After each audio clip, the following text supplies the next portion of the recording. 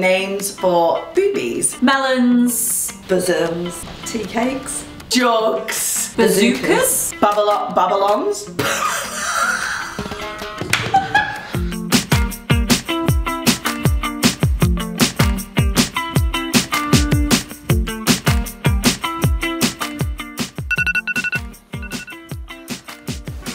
When you wake up, stay lying down.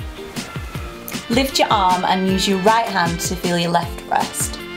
Use 2 fingers and a firm, smooth touch in a circular motion. It's a good idea to use a pattern to make sure you cover the entire breast, such as starting at the nipple and working your way out. What works best for most women is sticking to a vertical line. Imagine like you're trying to mow the lawn. Following on from the last step, it's also really important to look at your breasts in the mirror with your shoulders back and your hands on your hips. So here's what you need to look for. Are your breasts their usual size, shape and colour? Some more specific changes to look out for: dimpling, puckering or bulging of the skin, and nipples changed position or if it's become inverted.